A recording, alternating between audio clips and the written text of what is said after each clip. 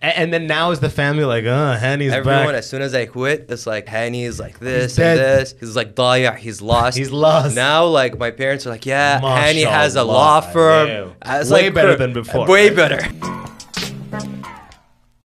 Yo, welcome back to another episode of the Immigrant Section. As always, thank you for tuning in. I appreciate y'all. It's your boy Abbas Wahab. If you're in Toronto, come out October 21st to the Forced Diversity Comedy Show. And check out for tickets on abbaswahab.com. Next week, I will be announcing a national comedy tour along with myself and comedians Jesse Singh and Mo Ismail. Look out for that, Canada. We coming for y'all. But with me today in the studio, first time on the Immigrant Section. I'm happy to have this dude. He's got a platform. He's had me on. Founder and creator of something called Yalla, Let's Talk. My guy, Hani al-dajane. What are you saying, bro? Hey, how's it going, homie? I'm good, man. I'm good. Thank you for coming. Thank you for having a rhyming name. I love starting an episode with a rhyming name, bro.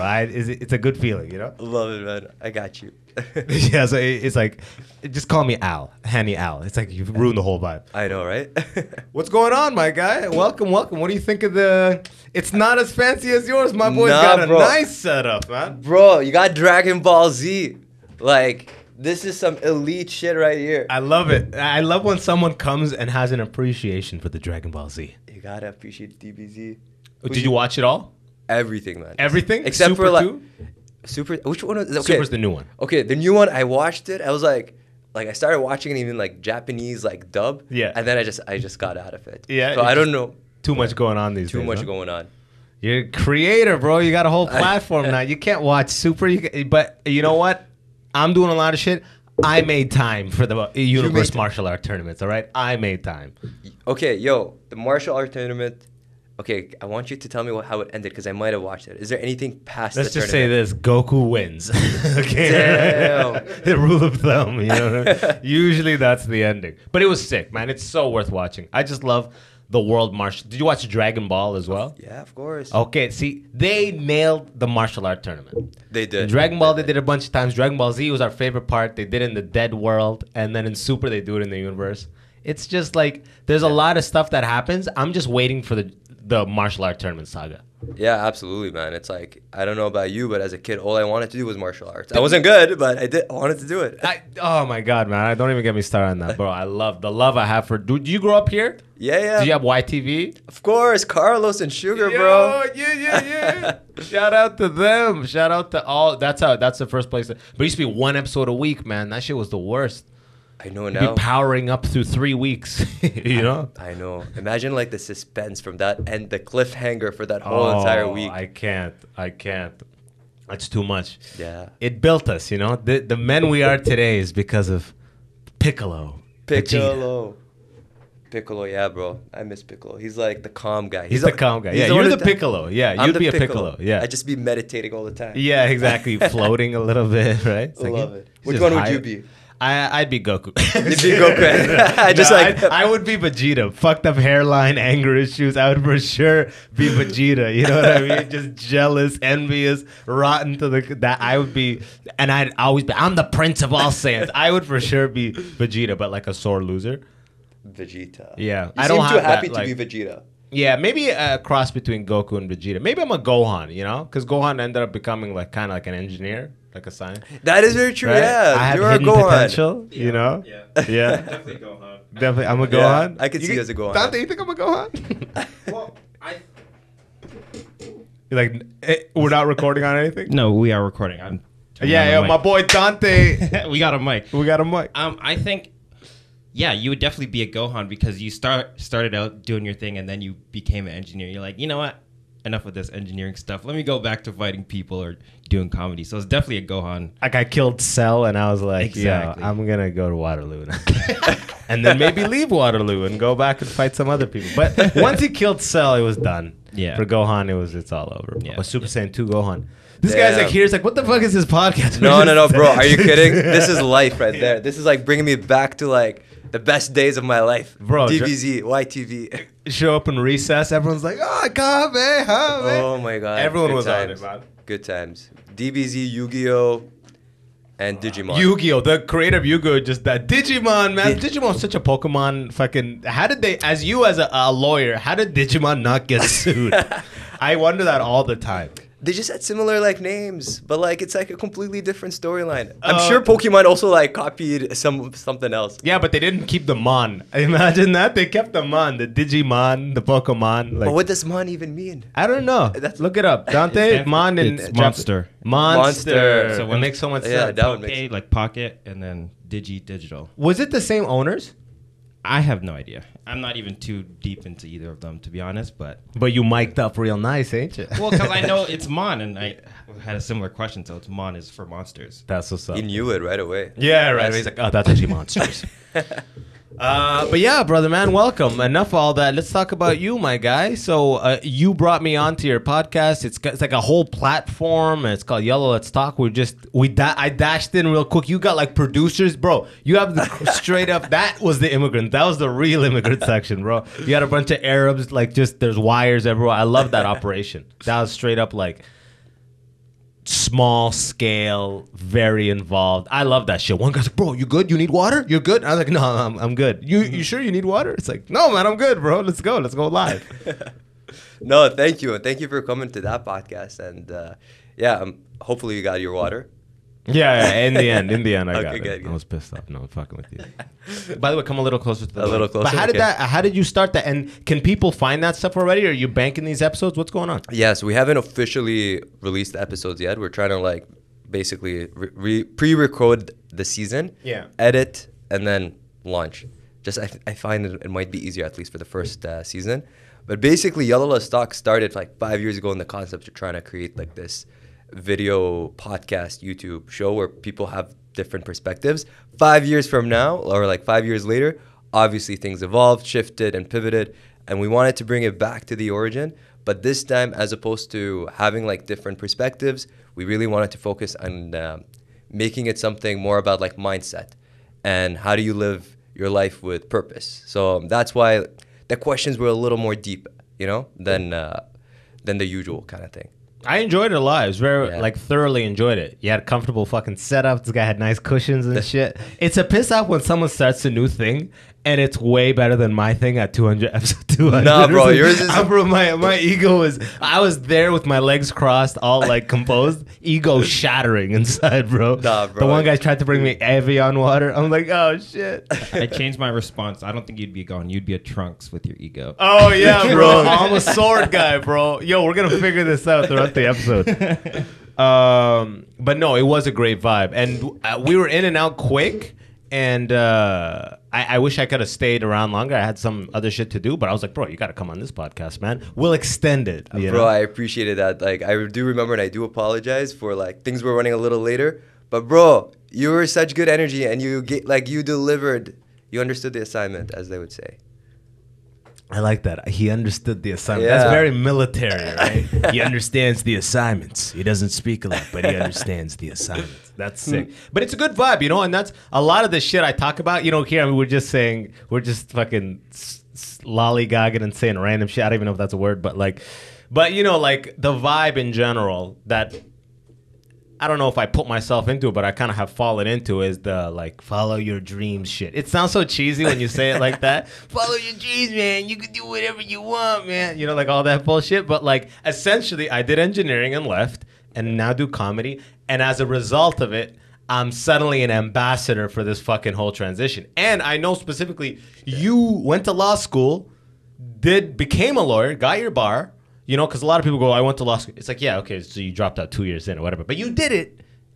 And a lot of people assume the same with me. Oh, so you didn't finish it. No, I finished it, and I worked in it. It just wasn't for me. Like, walk me through. And anytime I have someone on the first time in the podcast, give me the, like, overarching backstory, I know you said you were born in Kuwait, Palestinian. Give me the story from that to doing law school to leaving to now, pretty much. Bro, you want my whole life story? All right. Bro, the last time I had a Palestinian guy, he goes, it started in 1940, bro. I swear to God. Imran Karami he literally started. It was an amazing episode. But he started with his parents being kicked out of Palestine. Damn. So as long as you don't start that far back, we're already good, bro. Okay, so it started in 1992. No.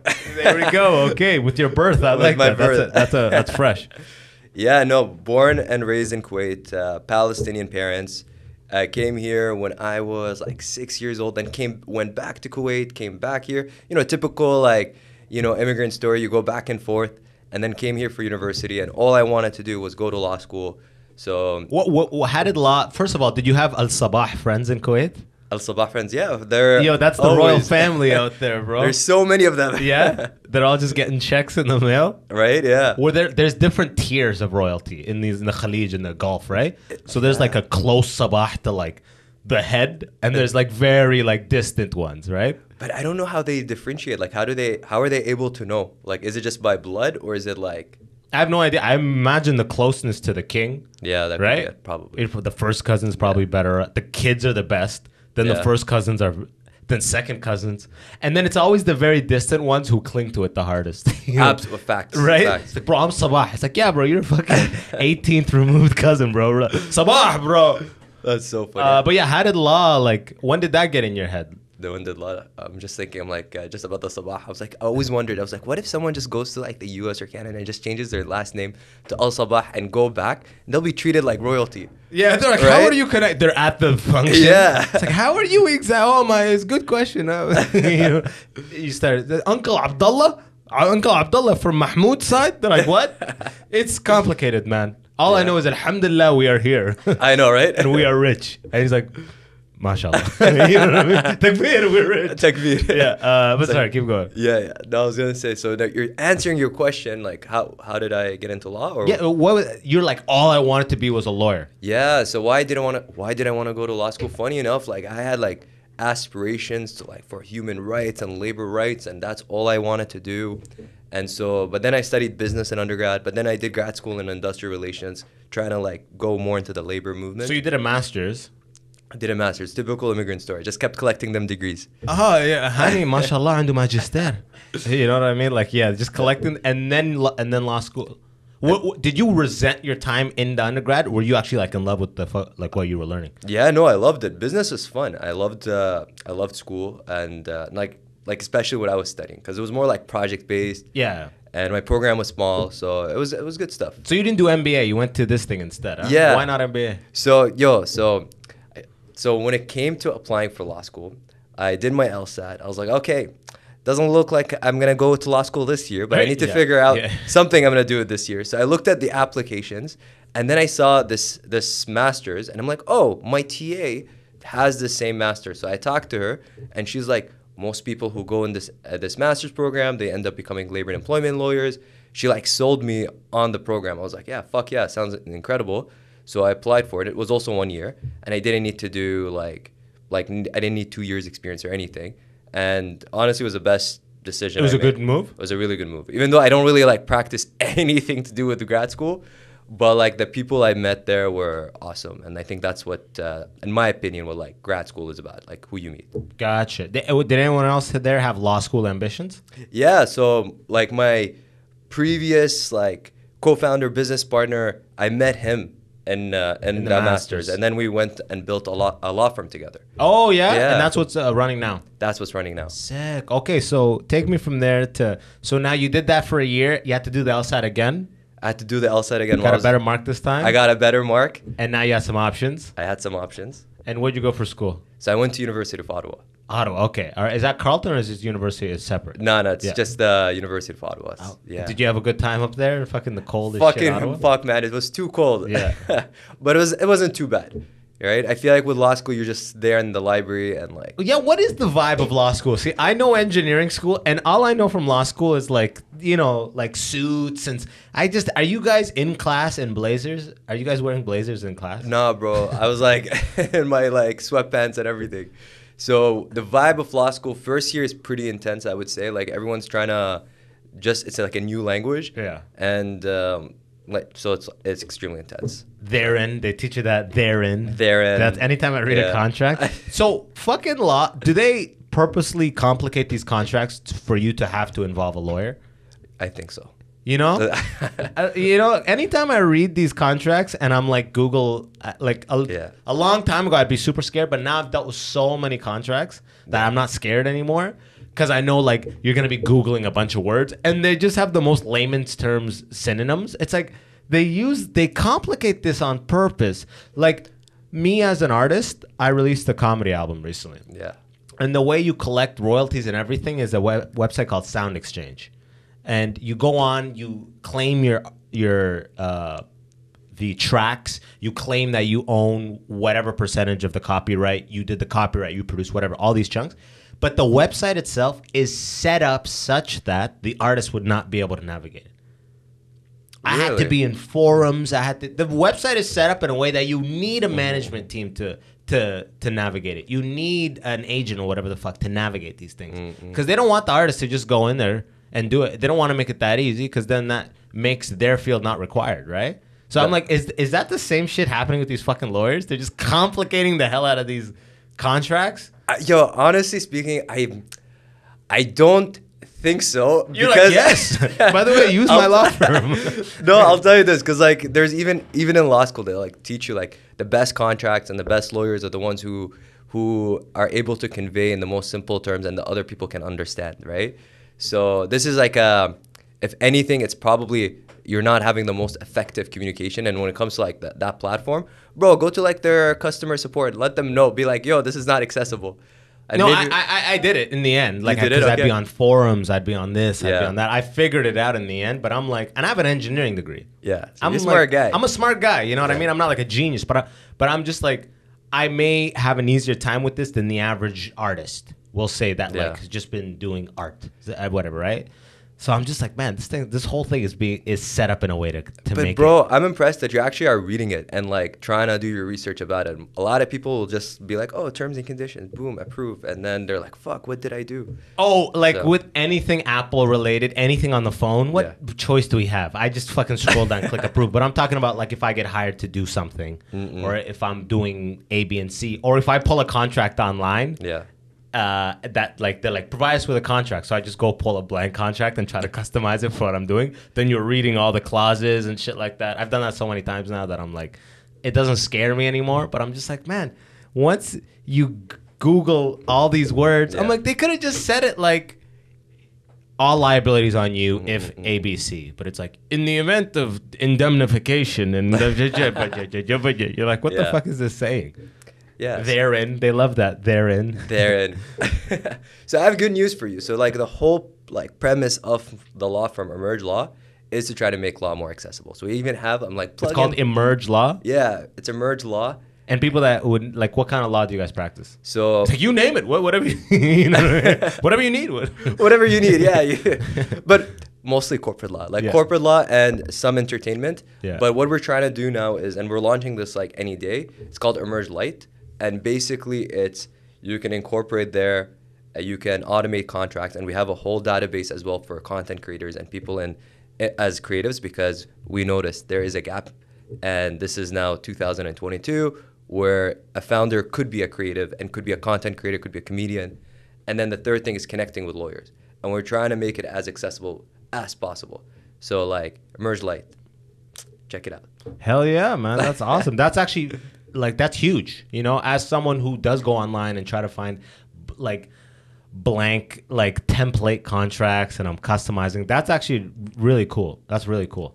And for the most part though, on the corporate law, who are your clients? Like, is it like actual bigger companies, or it's mostly like smaller, like sole proprietorships, or like what's the situation? Yeah, so I would say like I deal with three types of clientele. Like the first one is like your typical like tech startup, you know, they're either trying to get investment round and I'm assisting them on that. The second one would be more like small businesses.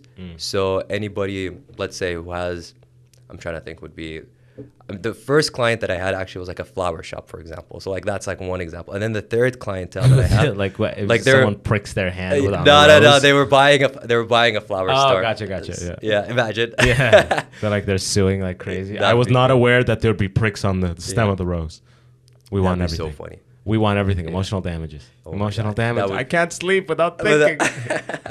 Yo, you'd be surprised. I'm sure someone had a case like that before. Oh man, right? Dude, there's law cases is everything. Just ballet, dude. Now it's just fucking ballet, bro. Facts. And then the third clientele, actually, I would say there's another one as well, is dentists. I do a lot of work with dentists.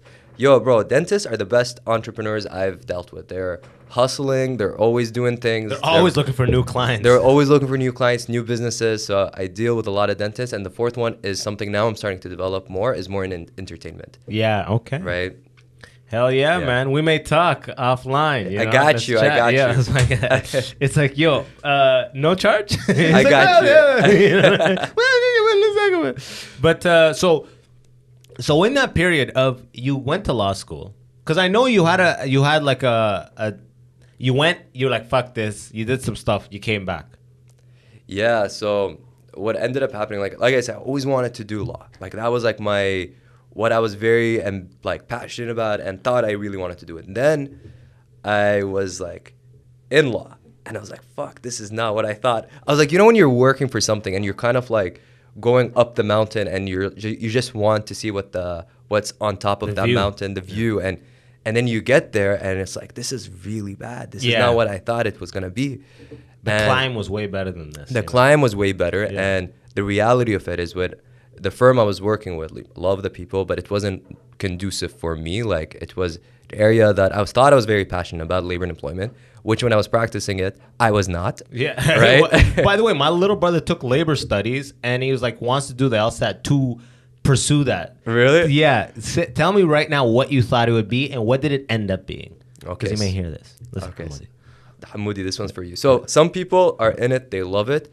So I thought it was going to be, a lot of it was going to be more towards advocacy, and it is. Yeah. But to get to that actual advocacy stage, it's like there's a lot of slip and falls. Actually, that's injury. No, it's not slip and falls. Like you still have to work under someone for quite some time. What are we talking? 10 years? 5 years? It depends on the kind of files you want. And the files that I was seeing, it's not something I was really interested in, because a lot of it, when it comes to labor and employment, it goes to arbitration. It doesn't really go to court. Gotcha. And so that's where they're just like appealing or something? They're What's appealing. Arbitration? Arbitration is kind of like an alternative to court. So if you're in a union setting, then you don't. It's like a conference room. We don't go to court. We'll handle it here. So kinda. So arbitrator is like your alternative to a judge. A lot of times you put arbitration clauses in contracts, even in a commercial setting, because like going to court is extremely costly. So for like union settings, this is where labor is, not so much employment, where it's just a contract between a person. Everything goes to arbitration, and I saw the arbitration process and like collective bargaining and all that kind of stuff.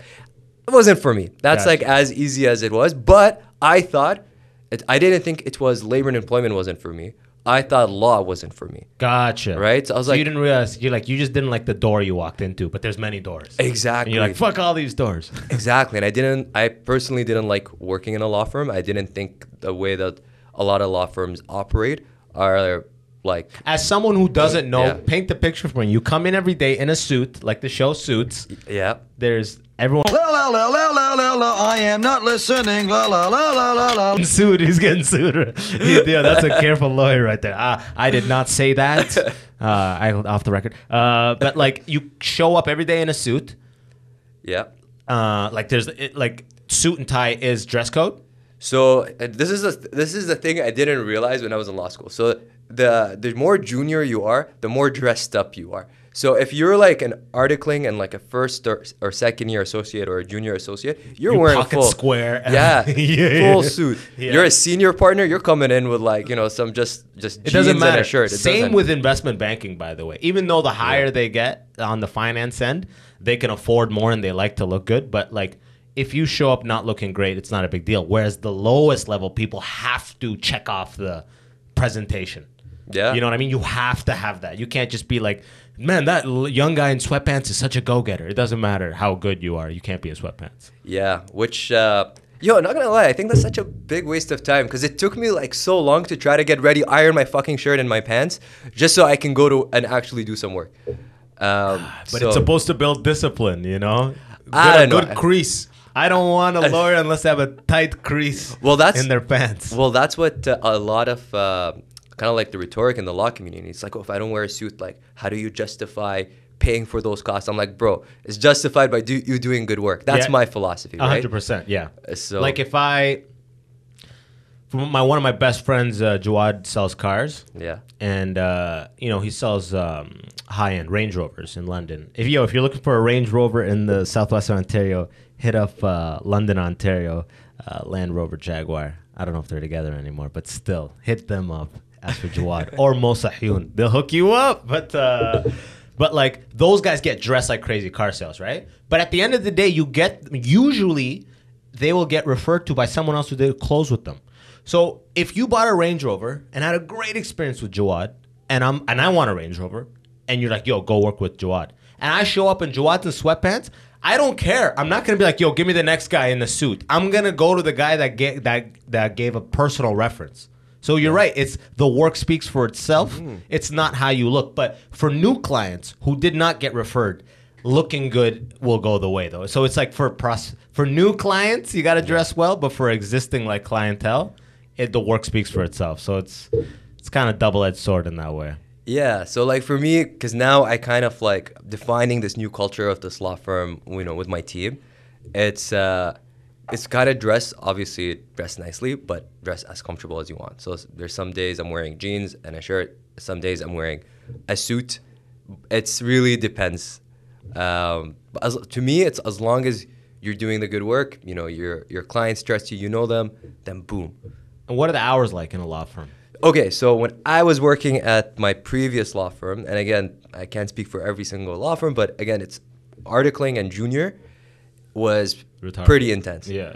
And here's the thing, it's not because the law firm was asking you to do all these hours. Like now that I think about it in hindsight, I'm like, why the fuck did I stay like till this late at night? Because the culture implies it. Exactly. Because they're like, here is this research memo, and you're like, I want to give the best memo of my fucking life. And so you put in all these extra hours to try to make it amazing, or if they're giving you an assignment, you want to be extra. What the hell is a memo? A memo. So I know what a memo is, but like as far as for law. For law, so in this context, it's like a research memo. So let's say, like a partner would be like, can you research the case law on this question? And then you'd have to go into like the database, read cases, and try to put together like something that starts off with like, here's a short conclusion of what I've concluded, and then here are all the cases that builds it on. So this is that scene in every lawyer movie where he's in a library late as fuck with books stacked up against, like a lot of books stacked, and they're like looking at all the reference cases and shit. This is but you know what's so funny? It's like everything is now digital, so I have no idea why they have these books. Like sometimes maybe there's one or two books. Because it looks good on the camera, Hani, right? A database doesn't look good. The camera's not gonna pick that up. Look at how he's scrolling. It's just a montage of you scrolling like crazy. Now that's a real lawyer. But so stupid hours, like at the beginning. At the beginning, at least my experience wasn't the best hours, right? It wasn't. It wasn't really like, here's some good work-life balance. At the same time, I will say this. If you enjoyed it, like, now I work, like, probably even longer, I fucking love what I do. Yeah. So it doesn't feel like work. Yeah, exactly. Right? You love what you want to get to work. Exactly. Yes. Exactly. Yes. Whatever needs to be done, needs to be done. Exactly. So relative to what you originally thought, you go in, it's more dressy than you thought. The hours are longer than you would have thought. What I want to know is the higher-ranking people, what are they talking about? Are they all like talking about the cottage and vacationing? Are they talking about retiring? Are they like, what is the general conversation in the office? Is everyone like talking about their Porsche? Or are they talking about like cases? Like, what are they talking about? So I will say this, when it comes to like traditional big law, like on Bay Street, there tends to be a certain crowd that gets attracted to that type of culture. And there's a certain crowd that tends to climb up higher in the corporate ladder. Is it kind of like Suits? Is the people who like? Is it people depicted in the show Suits? I wished it was as cool as the people in Suits. It was like mostly like these older guys who'd be talking about the cottage, but lovely guys. Like there's nothing. Good people. Yeah. Really good people. Yeah. But again, it was one of those things. Like also being like ethnic. Like I wasn't really represented in the law firm, at least in the top. I guess echelon. Yeah, like you don't really see partners who are ethnic like you, so all like the small talk would be like talking about hockey or cottages, which I can appreciate like a hockey game, but I don't really fuck with hockey or the cottage. Yeah. I was born in Kuwait. My family can't go back to Philippines. It's not even on Google Maps anymore. They're like, that Hani guy is really he's stressed out. He needs a cottage weekend. He needs a cottage weekend. So it was very Canadian white collar vibes. Yeah. Gotcha. That's pretty much what I would expect. So you're overdressed, you're overworked, the vibe doesn't really speak to you, and you're doing that for how long? Oh, bro, I lasted like 10 months. I was like, I can't do this. And by what day, like looking back, when did you know, oh, this is like, it's probably like 2 weeks in, maybe a month in, that you're like, oh, this is bad. But you're like, no, of course, I'm going to push through this. And you know what I mean? Yeah, so here's the thing. Because like the way the law school kind of is set up and the whole system is that they really try to push you into that culture of like, yo, second year, you need to get an OCI, which is like an on-campus interview that gets you onto Bay Street. From Bay Street, you're articling. And let's say there is 5 people you're articling with. 3 of them will be selected as associate. The other 2 can fuck off and try to find something else. Gotcha. Right? So like, so this whole entire like scarcity, like it makes you really want it. So you don't realize like this is what I actually wanted to do or didn't want to do. But they just like, it's a famine mentality. There's no question of like, will you love this? It's like there's only 2 spots. Keep your head down, run straight type of deal. Exactly. And because it's there's limited spots, they really make you value or at least perceived value, right? Because not everybody can be in the same position as you and they make it seem like this is the best law firm out there. But then for me, I realized I didn't want that. Was it maybe, I think around like April-ish, and when it was around time where they're going to start making decisions, and I'm like, I really was not happy. And I didn't want to like possibly take a seat from someone who actually wanted to be there. Yeah. Right? So I was like, so I went in and I was like, I want to explore other opportunities. Yeah. I don't want to pursue law anymore. What did they say? The guy was a little surprised and he's like, were you a shoo-in, do you think? I don't know. To be honest, the 2 guys I was with were incredible. So probably not. Yeah. But they're like, oh, that makes my life much easier. I don't have to fire you. Literally, yeah. Annie, thank you, buddy. You just made my day. Exactly. Now I got my mind clear at the cottage this week. Yeah, probably. They're like, yes, that makes our life a lot easier. But then how are we going to tell those 2 guys that they made it, you know? When you look back at this moment, do you feel like proud? Like, fuck yeah, that was the exact right move to make. Yeah, because it was probably one of the hardest decisions I've ever had to make, because leaving something that's so certain and that was so hard to get to being like, yeah, that's not what I want to do, and not really knowing what you wanted to do after that. So that's what made it really difficult. I will say this, they were a little surprised after a few months. I came back, I'm like, yeah, I started my own law firm. So they're like, hey, I thought you didn't want to do law anymore. So it just took a couple of months for you to realize that it was the arbitration and all that bullshit that you didn't care about. Yeah. What happened in that couple months? So it wasn't... You're like, honestly, I went to the cottage. I went to the cottage. That's exactly what... I think I did go to the cottage. Everything out in the cottage. So what happened was... So I was like, okay, I don't want to work in a law firm. I don't want to do labor and employment. I really like fucked with working with startups and entrepreneurs. I loved that energy. Like all I used to do, even when I was articling and in law school, was go to these workshops, try to learn as much about startups, and like just that creativity was always like what... There's an energy there, yeah. There's an energy, right? That just I gravitated towards. And so... It's the opposite of corporate energy. It's like life. It's like this life. And I've got my own beef with startups. I worked in Silicon Valley for like a year in a startup. I know that I've got my own beef with those fucking startups. It's a whole nother problem. But at least from the point of view of like coming from like this corporate arbitration stuff, there's like lifeblood. There's energy. There's like excitement. I imagine there's no excitement when you're doing like collective bargaining agreements and like some people get super excited about that. Like, we're gonna get such a good deal, guys. Yeah, literally. I remember that one person said the same exact thing, and I was like, bro, I'm over guys, this. Dental is coming. Dental. You know what I mean? Literally. Yeah. Like it's not the same, you know? Because the startup people think they can take over the world and like they're going to fucking be the next Elon Musk, and there's this next shit there. But it's cool that you mentioned like about your experience with Silicon Valley, because I do think there's some truth to it. Like whatever we do, like we see, you know, when we're in school, we see the corporate world and we're like, yeah, that's so sexy and we want to get in there. Yeah, then when we're in the corporate world, we're like, fuck, look at these entrepreneurs. They have the freedom and it's so sexy. And then you go become an entrepreneur and then you see like content creators and you're like, damn, look what they're doing. They're having a good time. So it's always like, you know, it's all about perspective. Yeah, the grass is always greener on the other side, they say, right? Yeah.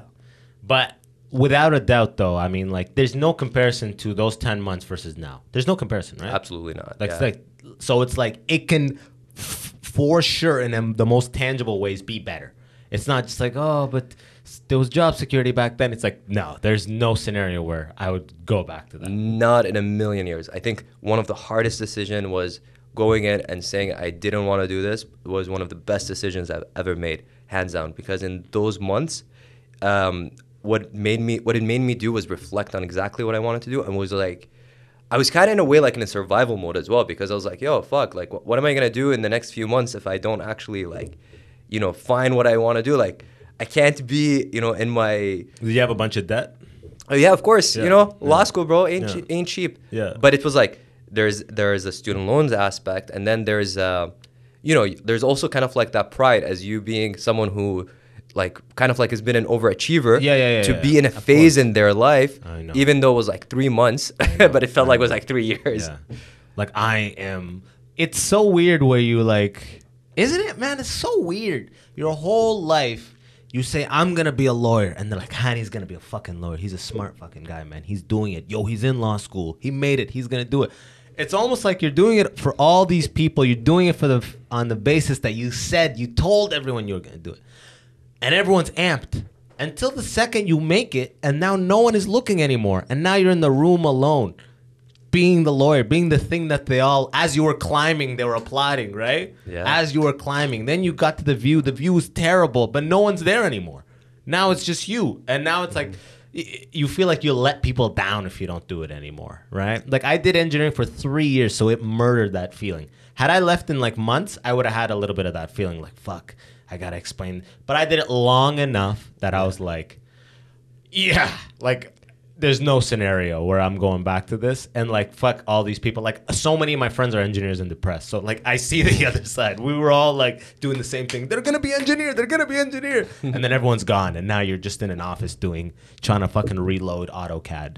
And you know what I mean? It won't open because there's all the licenses are being used or whatever the fuck. Yeah. You know what I mean? Like once you get to the place, no one is looking anymore. Now it's just you and you're like, what did I want this for again? Like, yeah, exactly. And then it's like that's a very powerful question. Like, why did I do this, right? And when you're not able to answer that, then there's that disconnect.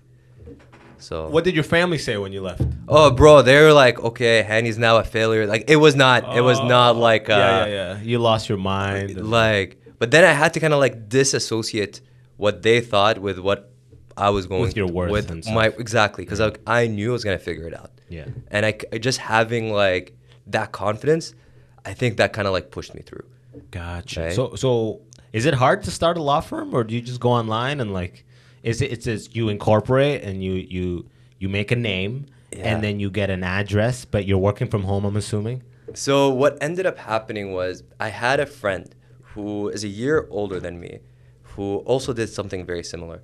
And I reached out to him. I was like, bro, how did you do this? And this guy blessed me with so much knowledge. He's like, listen, Hani, and I still have that email. He's like, this is what you're going to, he's like, love that. You know, helping people, you know. I hate by the way, when did you fall so low? Is the chair going low? What happened? Lift that. Yo, why didn't you say anything, Dante? I was like, hey, can you lean up, see the handle under you? Just like lift your weight up a little bit just so it slides up, because you're so low here. I might have just like, I don't know. Yeah, that's better. This guy was just falling lower. I might have just like been like lying down a little bit. In the end, it was like it was the best move of my life. You know what I mean? But that's funny, bro. I love it when people give you all the information. I make a habit of doing that now, where so often people hold information back. You don't want to be a gatekeeper. Like it's going, like if I tell him everything, he will compete with, people have, and then every now and then you run into someone who will give you every step of what to do. Mm-hmm. And I'm just like, why don't people do that shit? Like, why are we just keep operating in mystery, even though you slowly learned it? Like people ask me like, yo, I want to start a podcast. I'm like, yo, listen, I'll tell you everything and what to avoid and what to do. And like other people will be like, well, just, like, listen to this guy. When I was recording my comedy special, I wanted to do, I have to mic the audience, right? Which I should have hired a guy. I fucked up, I should have hired a guy and ended up doing it myself. I learned some stuff, but the audience audio came in too quiet. But I'm trying to learn what mics to use and stuff. And I asked my one buddy who's a comedian who does this stuff. I'm like, yo, bro, I'm going to mic my own stuff up. I was just wondering, like, I'm thinking I'll probably end up using these condenser mics. What would you do? And he tells me, until this day it blows my mind. He goes, bro, this is literally what I do. So, like, if you are not going to hire me for it, then, like, I can't tell you. He goes, maybe condenser mics. And I'm just like, till this day, it blew my mind. I'm like, I'm not trying to start a business and compete with you. I'm trying to do this for my own taping. Yeah. Like, I'm not making money off this. I'm just trying to save money. So, and you're telling me he won't even give me the model, the advice. That blew my mind right there. Like, imagine that. Blew my mind, dude. So, yo, a part of me is like, this guy, I don't know if he's a friend, but then a part of me is like, yo, some people are just like that. And I don't get that shit. Like, for me, like, if you have information and you can share that and it can help someone, why not? Like, this is how you empower everyone to grow together, kind of thing, right? It's been weird with that dude. It's been weird ever since. Yeah. Ever since that moment of just like, maybe condenser mics. But you know what's... And he knew exactly what to do. Yeah. And it's like, what the fuck? I mean, and I knew him like 4 years before that. That's point. crazy. But you know what I find funny is that if, let's say, he was very helpful and you did need to hire someone, he would be the first person. 100%. In my mind, I'd be like, fuck, I have to hire him now because he he helped hooked you a me lot. up. Yeah. He hooked me up. I have to hire Would him. you hire him now? No, now I would never hire him. In fact, I have a couple friends who since have filmed. Yeah. And I know the other guy who I've come to learn does sound, and he's a good guy. And if I knew he did sound, he would have told me exactly what to do. So now I'm just like, yo, hire that guy.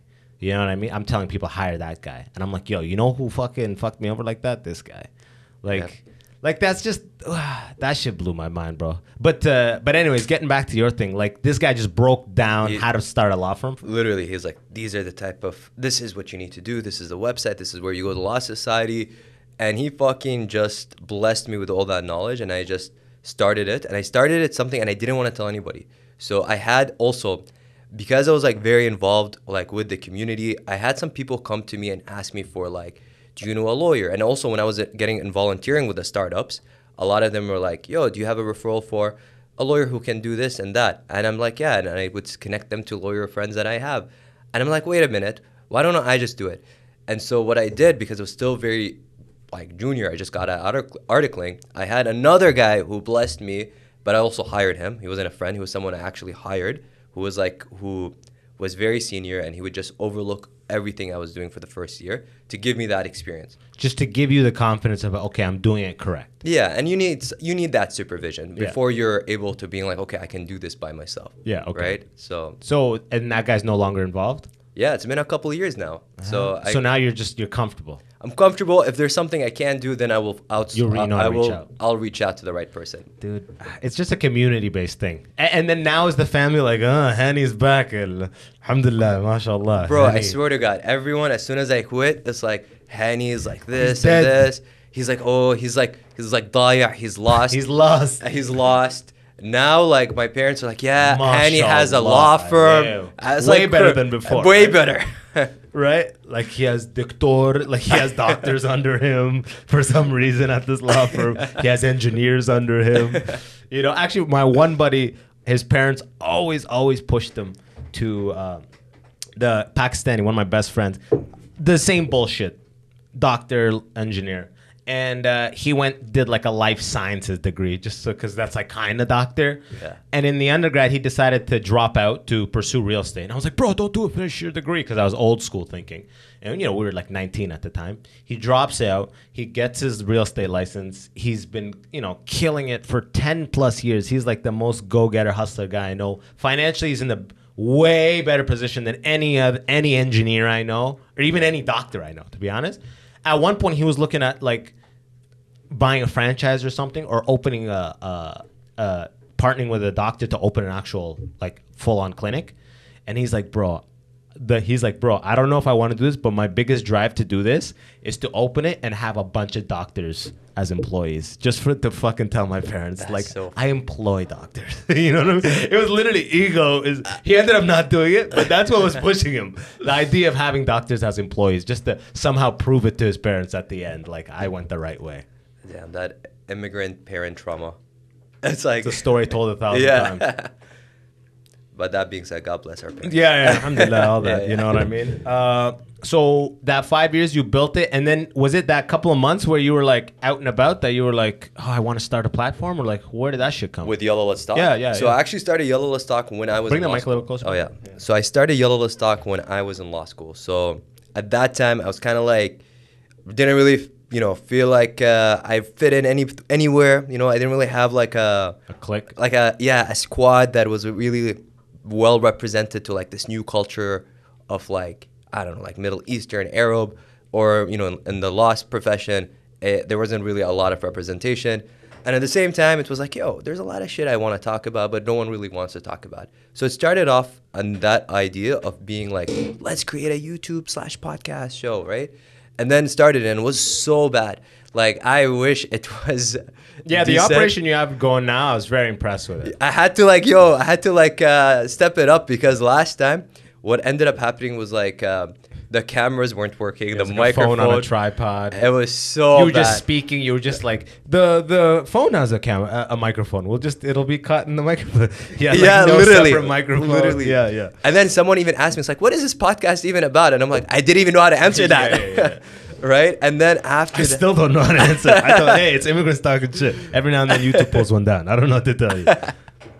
I love it. No, like, I honestly had no fucking idea, man. And I just remember feeling like, you know what, let's just do something, right? And so I started, so I was actually in Netherlands on an exchange, and then I reached out to the Canadian Arab Institute saying like, hey, can we do an event? And then from that event, it kind of built onto something, and we had a lot of people who came in. I met someone who ended up, being my partner with this for a couple of years. Shout out to Mace. And Shout out. Yeah. And then it just started evolving more and more. So it went from like this concept from a YouTube/podcast show to becoming like this youth-led initiative back in the day when I was a youth, where we started like hosting like these cafes, events. Then it, had a conference where we brought 400 like Arab youth under one roof. And then when the pandemic hit, we're like, oh shit, we were doing a lot of events. What do we do? So we started creating these like virtual cafes where we brought people together. And it was incredible at the beginning, because like we brought everyone on Zoom. But bro, Fresh energy. yeah, it was fresh energy. But we did it every single week during the pandemic. By the end of it, I was like, fuck, I can't do this anymore. What was it like by the guy? We're still here, guys. We're still. I loved it. Like, I'm just saying that, but like it was a really good opportunity to create a safe space for the community and everything. But also during the pandemic, what ended up happening is that it reignited this interest in media and bringing it back into like, what exactly are we trying to do? And everything I was realizing was trying to change the narrative, trying to create that new representation, because you know what, like there isn't really that much here, at least in North America, of this new culture for like Middle Eastern or Arab diaspora. Right? And that that it can still be inclusive for everybody. Like the best way I look at it is like Latin culture, for example. Like you can appreciate it and it's still inclusive, but it still has like its own flavor and its own, its own essence, I would say, right? Hell yeah, man. Yeah. I'm loving that, dude. When you said diaspora, I'm like, What is diaspora? no, I do know what it is, but I'm like, I need to start including that in when I fill out applications. And Diaspora. shit. That's a good word. Leverage diaspora communities. I'll get every dollar out there, man. I got you. Dude. But that's sick. Like, and I can tell like what it evolved to, because the operation, like me knowing I've done, this is episode 175-ish, so it's been a long evolution. Did it at a studio first, then in a basement, one camera connected to my laptop. 2 cameras, studio, better lighting. Now I got a producer. Slowly build. So then when I walked into your guys, is the one you had set up, I'm like, it reminded me of like, it looked like a podcaster or an operation that's been running for years. It looked like it'd been running for years. Especially you guys, they had the Black Magic switcher. They had a dedicated switcher. They had a guy that had a green room set up. I'm like, man, this looks like an evolved operation, which I was very impressed with. No, thank you. Honestly, that's all credit goes to HZM Productions, Hazem. Like, he's been incredible. And for us, it was working with the Canadian Arab Institute to launch this. Obviously, it was the first time that we've done it. So, like, there's going to be a lot of learning. And honestly, even being here and just seeing you, I'm learning a lot, even just by experiencing this with you. So it's a learning curve, right? Thank you. Now I'm like, I wanted to say something, but I was like, the Trunks wouldn't say that. It's more of a Gohan thing to say. But fuck yeah, man. So as far as like on the Arab side of things, do you ever go to the Middle East? Are you in with anything over there? We were talking before, you've never been to Palestine, like Palestine, which is understandable, obviously. That goes without saying. It's a fucking occupied area at this point. It's only like the people that were like born there and are like just left as refugees and got asylum somewhere else that they go back. Mm-hmm. But I know a lot of people that haven't been, because especially their families really grew up in Syria. They grew up in Lebanon. So it's like all their childhoods, they remember Syria or Lebanon, you know? I have a lot of Palestinian friends who just say the Lebanese at this point because like they pretty much, their parents, their family's been in Lebanon for 30 years, 40 years, whatever it is, right? Yeah, some people identify whatever they want. It's, so for me, even my parents have never been to Palestine. Yeah. Like, were they born in Kuwait? My dad was born in Syria. My mom was born in Kuwait. Word. Yeah. Goddamn. Yeah, man. The country got fucked a long time ago. When my buddy started in 1940. 1940. I have such a good, intimate understanding of how it went down since his podcast. But yeah, man, it's like people got displaced a long time ago. It's crazy to still be like, oh, I'm Palestinian. But it's like, my parents weren't even born there. You know what I mean? It's like, now you go there, it's just like military occupied check-ins and fucking what's it called? Like checkpoints and shit like that. Like, fuck, just full army rifles around you. You're like, what the fuck? This is crazy. Yeah, man. So it's one of those things, like, I think for Palestinians, it's the blood that makes us Palestinian. You can be like, your grandmother could just be Palestinian. You'd still say you're Palestinian. Yeah. Right? There's a strength there. You know, it's kind of like Italians. You could have had an Italian neighbor 28 years ago, and you'll say I'm Italian. You know, Italian. People be like, fuck, I'm Italian, man. I had a neighbor that was Italian. What was I gonna say? Do you ever tell people you are Kuwaiti, or you never say that? Never. Like even when you were young. Never. Really? Yeah.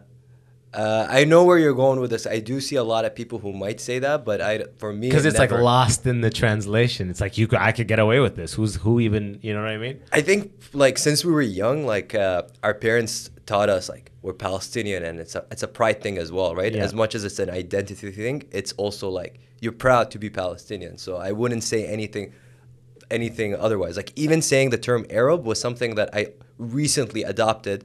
Because I'd always say I'm Palestinian or Palestinian Canadian. Gotcha. Right? Now you just take one step back and just be like, I'm Arab. I'm part of this region of the world, right? Which shares a lot of culture and whatnot. Yeah, or say I'm like born in Kuwait. It does get confusing, especially when I was at the law firm. Everyone thought I was from Croatia when I told them I was from Croatia. Literally. Kuwait, Palestine? Cool, just Croatia. Yeah, I was like, I lived in Kuwait. Oh, Croatia. I have a friend who's from there. Yeah, right. I know a guy who's got a cottage there. Yeah, a cottage. Good cottage prices out in Croatia. Croatia's actually supposed to be sick to visit. I forget what the capital is. Zagreb. Yeah, it's supposed to be like a straight up club, like this Croatia. Yeah, Eastern Europe. The wall fell. Or whatever. Actually, fun fact. So when I quit my job in the law firm, I decided to go to like this peaceful trip to Croatia to figure my shit out. Yeah. All right. Like they all think I'm from here. Fuck it. That's exactly. Why not?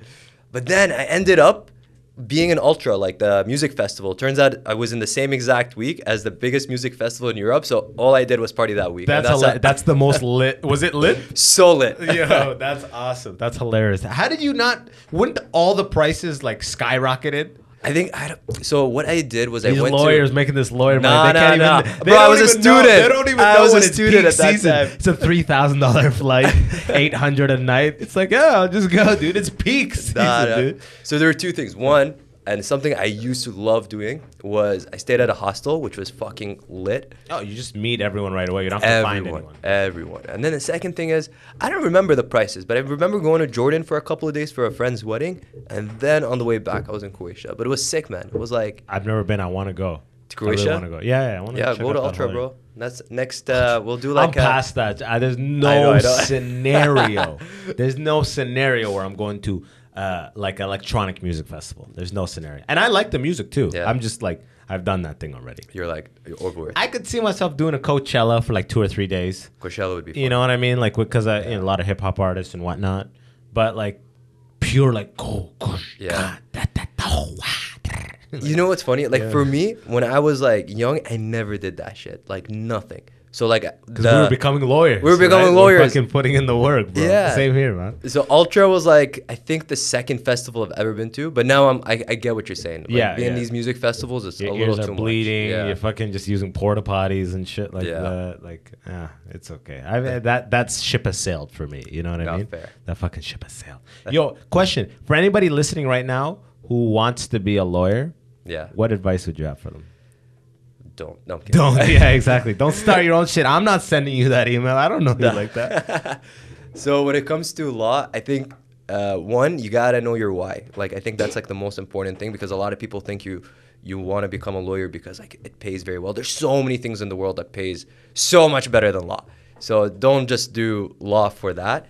Number two is like know that there's so many different options that are not just what they tell you at school. So like that whole tunnel vision of like becoming an associate, then a partner, and then this and that. So many of my friends, it's been a couple of years now, lawyers have now left law and are in, and starting their own businesses. Some of them are in politics. Some of them, are building their own law firms as well. So there's so many different things you can do.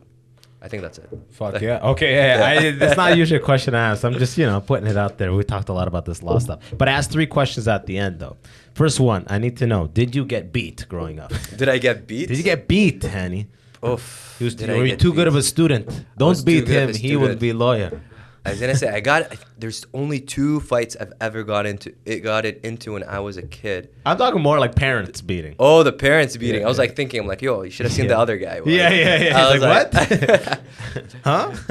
No parents beating. No parents? Okay. Once I remember actually I did get beat. You were muaddab, huh? No, but there was one time and I actually did deserve getting beat. Yeah. Like what ended up happening was I went to the school.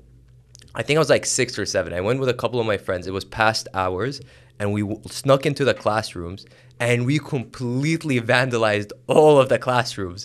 And we didn't know. We thought it was like, oh, no one is here. This is like, like a free space. So there was like, candy on the table and everything. We just like threw it and ate it. These 6-year-olds are crazy. Yeah, literally, bro. Yeah. Who did this? It's just candy wrappers open. And then my mom worked at that school. So imagine how much shit she got into. A beating. That's a beating. That is when I got a beating. That's a well-deserved beating. That is very well-deserved. On that note, a long time ago, we broke into a school that I didn't go to. It was a French immersion near us, and we turned all the faucets on. We just left. And why? It flooded. It like flooded the way. We're trying to do damage. That's so I don't know what. We were young. I don't know what the fuck happened. I get it. But the idea of doing that shit is so crazy. Fuck yeah. And like, yo, we're crazy, man. Crazy. Like, now it's like, why the fuck would you do that? That's unnecessary. Like, on so many levels, it seems so stupid. But when you're a kid, it's the best. It's the fucking best for some reason. Yeah. Okay, second question. What's something that, we'll say Palestine, what's something Palestinians do that you haven't seen anyone else do? Something only Palestinians do. The Palestinians do. Oof. I'm just thinking of Mo Amir right now. I'm just thinking, good show. Great show, bro. Love that show. Love that show. Really if you haven't watched Mo on fucking Netflix, get on that and watch his specials too. He's a beast. Facts. I was going to say Zayt Zaytoon. Like, I don't know how olive oil. Yeah. Like, I don't know if some people either make it or they find a way to import it or export it. I have no idea. But, like, there's always good olive oil in a Palestinian household. Do you actually ever carry it in a jar like that, the way he does it? I've never seen that. That's obviously for comedic value. But, like, the olive oil. Olive oil. Like, if you bring bad olive oil, will it be, like, a problem? Will there be, like... No, I don't think people will know that much of a difference. Okay, but except for, like, the parents. Like, my mom will know what's good olive oil. Yeah, okay. That's so jokes. Okay, and the final question is... what was the final question, Dante? Oh, yeah. Who's the butt of jokes? When, like, your parents talk shit, like, in Sudan, they say Masr, and in Masr, they say Sudan. Like, for Palestinians, for your family, Kuwaitis, like, who... When they talk shit, who do they talk shit about? Like, who's the butt of jokes? You know what I mean? Like, in terms of people? Like in terms of, like, a group of people. It's always, they hate on a group. Add, like, a fucking Argentinian on. It was Brazilians. Nah, bro. It's always, like, the neighboring. My parents are really woke. They will never say anything like that. That's, like, pretty much every... I'm kidding. No. I'm like, what? I'm like, I know you didn't get beat, but damn, bro. This is... Are you even Arab? No, I but know, yeah. Right? La la la la la la la. I am not listening. La la la la la la. They're like, this guy fucking gets a law firm. He's fucking. I know. You know what I mean? Like, he thinks he's big-headed now, huh? But, yo, bro, we're coming up on the hour, man. How did that feel for you? Bro, that was a lot of fun. Thank you so much for having me. Oh, man, yo, I actually was trying to capture a lot of the speaking points of what we were, because last time we did like 20 minutes on your thing, but I forgot where we were even going. I just remember we were in the zone there. You guys do questions though, huh? So yeah, you had questions, right? Which is you know, when you got funding and it's a big thing, you gotta have questions. But you know what's appreciated about this, and what I'm gonna do next. I'm like, I want it to be more conversational, because it's more, you know, more engaging that way, right? I think so. I don't know. Yeah. What do you think, Dante? My boy's bringing that gain right back up. Me personally, I prefer conversational, because when you're listening to a conversation, you kind of get drawn into it, right? Mm-hmm. Whereas if it's just an interview, it's like they ask a question, and then even in your own mind, you're going to answer it yourself. Yeah, so you stop paying attention a little bit to be like, how would I answer? Yeah. Exactly, but when it's a conversation and it's just flowing, you don't know where it's going. You have no idea, so you have no choice but to pay attention to it. Fuck yeah. Conversations are fun. Yo, yeah, and on that, this is the first. Dante's been producer here for probably 10 plus episodes now. We just mic'd them up. What's crazy is we've had that mic in that basket the whole fucking time. It's been there for months. Yeah, we should get you a mic. Yeah. But like, I wanted to get you a stand and stuff. But yo, Hani, this has been a pleasure. As always, what I do at the end is look into the camera. Okay. Tell the people where to find you. Tell the people. Anyone who needs you for law stuff, and anyone who wants to check out Yalla, where to find it and when to expect it. All right, homies. So find me on Instagram at Hani A.D, or go to Yalla Let's Talk, and at Yalla Let's Talk. In terms of law firm, it's EmergeLaw. Fuck, I can just go like a whole link tree, by the way. No, but do you have Linktree? I should get one. I don't, but I will get one. But I always put in the description, I'll always put your link. So what's the best single? Is it your Instagram? Is it your website? Like, for me, go to my Instagram. Go to my personal Instagram, Hani A.D, because then you're going to find like Yalla Let's Talk, EmergeLaw, everything. Okay, so hit him up for EmergeLaw. Yeah. Check out Yalla Let's Talk. How many episodes in season 1? It's going to be 8 episodes. Sick. When does it come out? So far, it's going to be in October. Okay, and will it be all platforms? All platforms. Okay, well, look out for that. I did an episode, and it was a fucking blast. What episode number was I? You're going to be, for now, you're going to be number 2. I'm episode 2. Okay, 2. I was waiting for episode 1, but hey, you know what? Beggars can't be choosers. But yo, check this guy out. Check out Yalla Let's Talk. It's actually fucking sick. I'm actually going to check out the other episodes, too, just to see, because I ran into one person on the way in and out, but it was also quick. I couldn't really talk to anybody. So I'm looking forward to that coming out. Yeah. From my end, if you're in Toronto, October 21st, come out to the next Forced Diversity Comedy Show, and go to abbaswahab.com for tickets for the National Comedy Tour. We're hitting up Nova Scotia, Newfoundland. We'll be in New Brunswick, Ontario, Alberta, British Columbia. As of right now, we're trying to lock in some Winnipeg and stuff, but nothing yet.